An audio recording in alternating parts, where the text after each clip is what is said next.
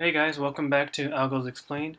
My name is David Kim, and today I'm gonna be bringing you an API video. I think the last one I did was Instagram API, and that was like a three-part series, but of just Instagram. But now instead of I'm gonna take a break from these whiteboard videos. As you may know, if you're a subscriber, I'm gonna take a break from those and start doing some API videos. And if you feel like you're a beginner and that APIs are like, whoa, what is that? Um, don't be too afraid. I'm pretty dang sure that you could actually follow along with everything we're doing.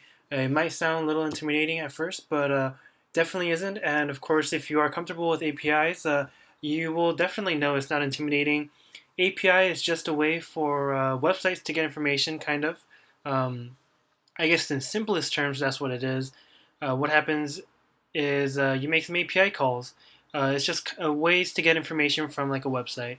And today we're going to be going through that process using NPS. And NPS stands for National Park Service. We are going to be using their API to kind of grab information that they already have. So pretty much, if you go to the NPS website, you can search for all this information.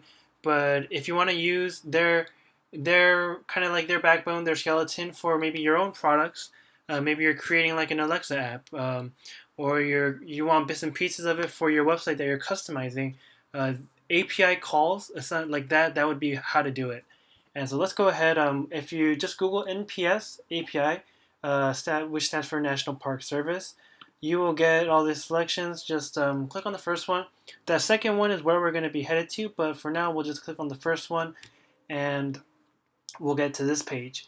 As I told you, National Park Service is who we're dealing with today. And just to warn you, this is a beta API. And this is actually the second take that I am doing of this video because well, it was kind of like a first look video at first. I wasn't messing around with the API, but as I was creating the video, I felt like either I was doing something wrong or maybe it's because it's beta, not everything is fully functional yet. But a lot of time was wasted on just trying to get things done and failing. So we'll just go with the simple things in this video. Hopefully, it'll be shorter, and hopefully, it'll contain more useful content for you guys. And so, of course, you guys are going to be seeing my API key today, but this page is the first link that you would get after clicking from over here. Go ahead and read this page if you want. Maybe it'll give you more information about what to do, but other than that, developer.nps.gov, that's where you want to go. And just add in your first name, last name, your email address. It doesn't need to be a company email address, and how you intend to use the API. They just want a little bit of a story. Not too much, right? And this does not determine whether or not you get the key. You can literally put anything in here and they'll probably send you the key right away. I got mine in less than a minute, and I just wrote in there that I'm going to make a YouTube video. And especially given that this is a beta program that's going on right now, I feel like all of these keys are going to be wiped out anyways. And so yeah, if you guys want to use my key, go for it. I'm going to see if there's someone I could email to get rid of the key. That's what I usually do, but given it's a beta program, I'm not too worried about, the world making all these calls on the key that I'm given. But anyways, yeah, that's how you get your key. They're going to give you some. This is the only example in the whole website, which I think is not too cool. I wish there were more examples, but this is what we're given, and this is what we're going to work with. At first, we're going to be going through this with Postman, which is right here. You would have seen this if you watched my Instagram API videos. And pretty much just post in your GET request there. And of course, for this API, they only support the GET requests. If you click on this second one, they'll say right here, only the GET method is currently supported. Makes sense though. I wouldn't expect more. Well, I guess it's not like a social media thing, so we don't need to be posting or anything like that. I'm only interested ever probably to receive information from NPS anyways. So let's go ahead and get started. They say that resource endpoint is this. Query string parameters look like this, kind of like here. Probably stands for Yellowstone and Yosemite. the HTTP request header is where we're going to be putting our authorization key. Sometimes you put the API key up there. This time we're going to be putting it in a header. And so let's go ahead and call this authorization. And well, let's plug in the key that we're given. So there we go. That's my key that they gave me. And let's go ahead and send this request and see what we get.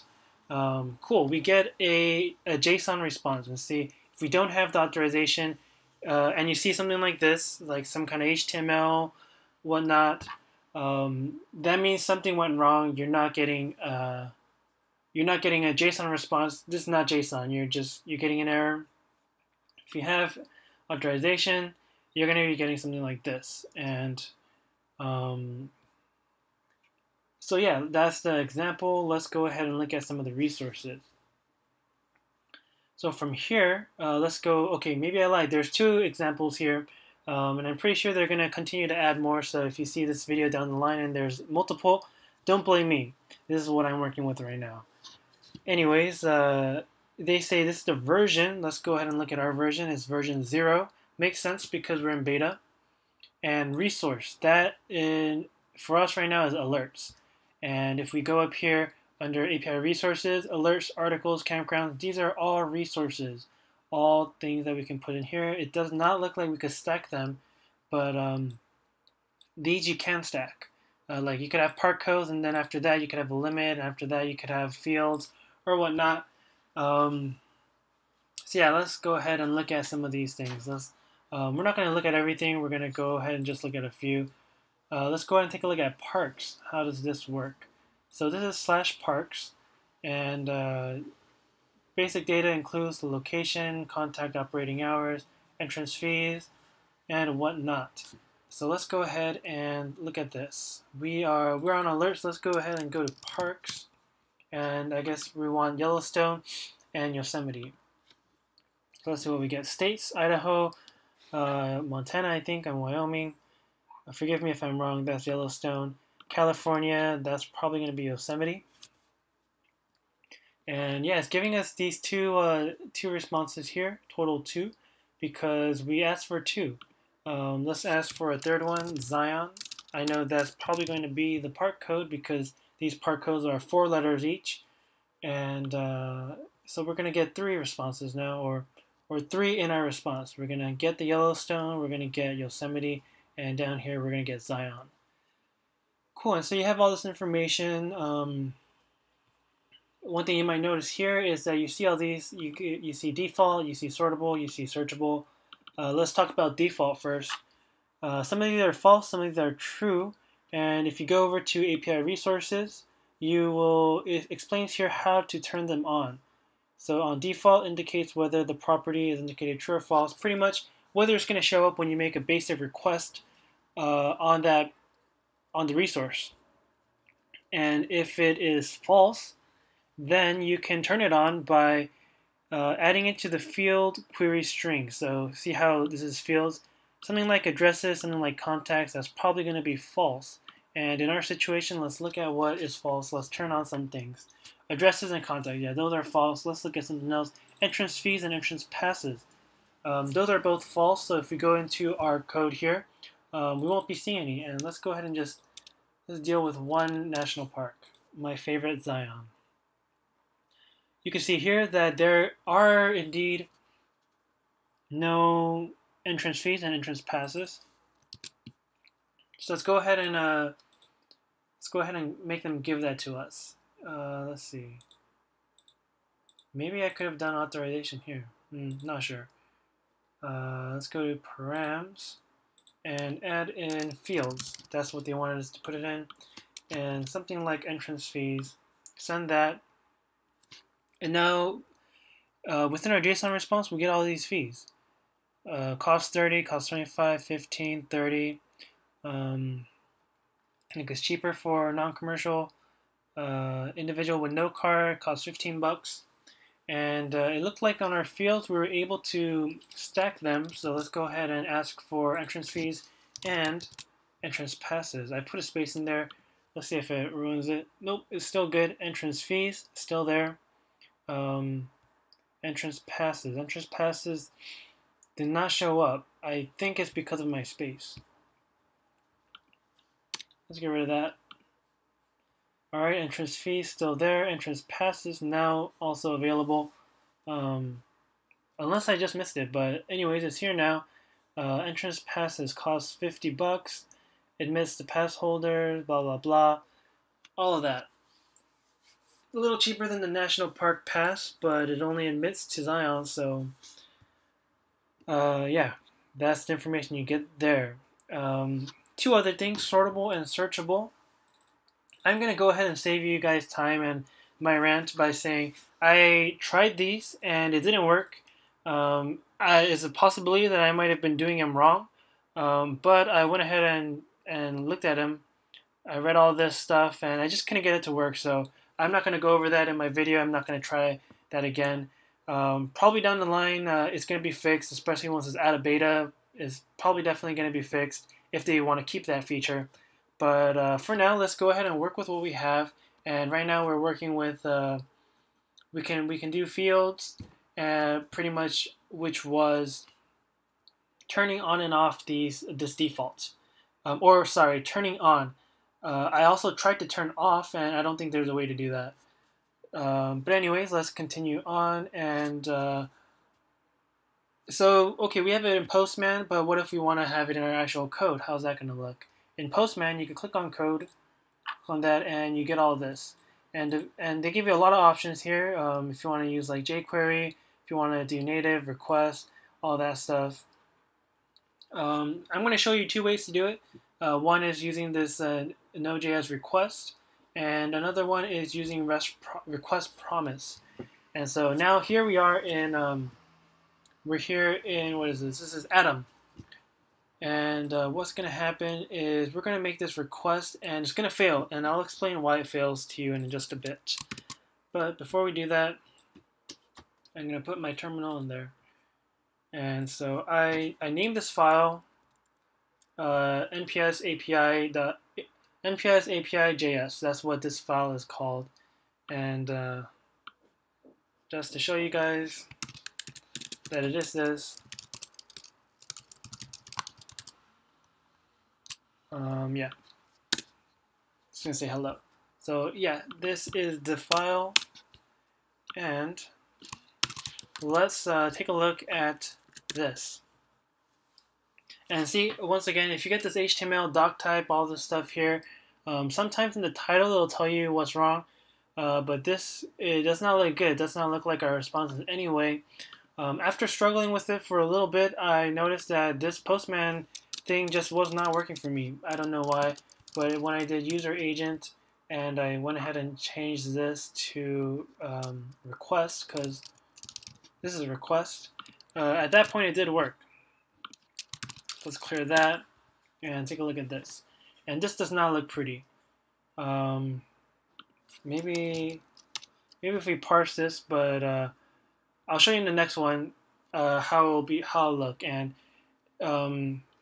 I guess let me show you side by side, pretty much, or not side by side, but up and down, how similar these guys are.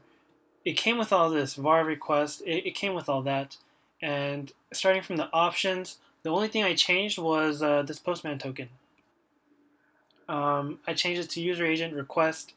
Honestly, I'm not that familiar with how Postman works. I don't know the ins and outs of it. So maybe this does work for some people, but for me it didn't, and that seemed to be the only problem. And so I just replaced it with something that did work. And of course, if you're posting this up on like GitHub or whatnot, somewhere public, and you want to keep your API key private, there are ways to do that. You probably want to pass it in as a variable from a file that you did a git ignore on. If you guys want a video on that, I could do a simple video on that, probably like 5 minutes or something. But the second way I wanted to show you is going to be this request promise. I called it RP, and the code is down here. Pretty much it's very similar. We have options and we have the request.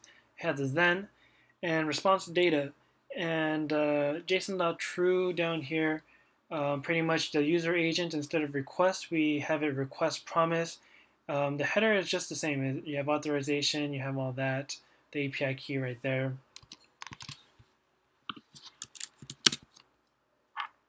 And this is what it looks like.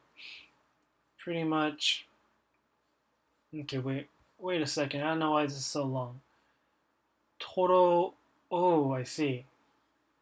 Huh. It took the limit off, which is weird because I thought the limit was 50. All right. Limit. I think the default limit is 50. It says it somewhere. Yeah, default 50, but it gave us 25.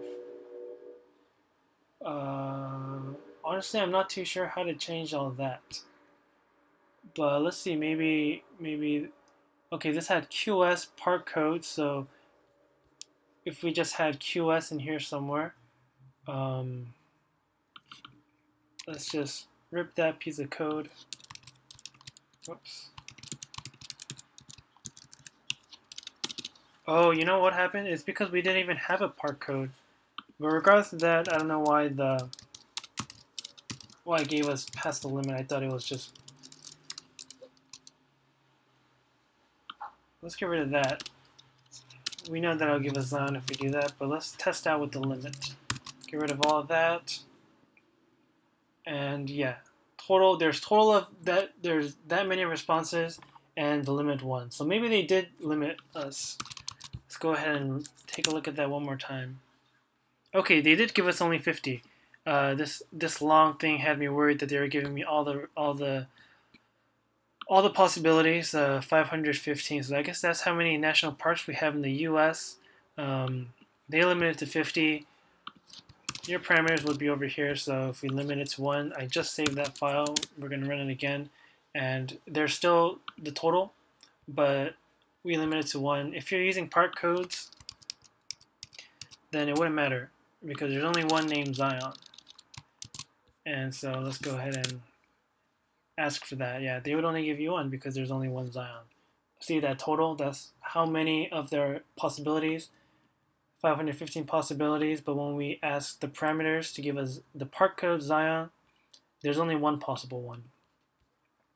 So yeah, this was using a request promise. I'm probably not the best guy to speak on how it works, but this is the format. So if you want to go ahead and I guess if you want to witness it working, that here you go. If you want to know the ins and outs, I'm not the right guy. But yeah, definitely different ways to have your API calls. I think the reason why I liked Request Promise was because I was making an app that required multiple API calls. I was making an API call on an API call. Well, not on an API call, but I was making an API call after I got a response from another API call. And Request Promise made it really easy for me to wait until that first one finished.